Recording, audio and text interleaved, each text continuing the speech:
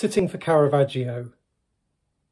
Ground floor of the Palazzo Madama, I walk into the blasphemous dark, black as a Vatican Bible. The air hangs heavy with myrrh, a hint of dead flesh. He wants an assistente, a boy to prime canvas, grind his earths and ochres. The pay, 2 soldi less than my age, 10 per una seduta. Then the master appears, brighter than the crucifixion, blinding rays of mezzogiorno sunlight stabbing a straw-covered floor.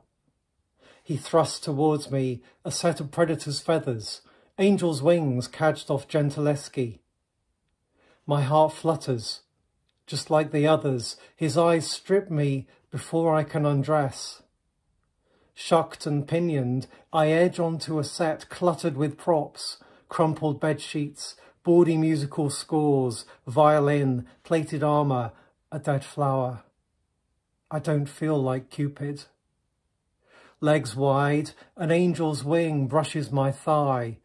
I'm his love conquers all, unadorned. My right arm aches from clutching arrows without a quiver. I grin. The master spits grape pips as he paints.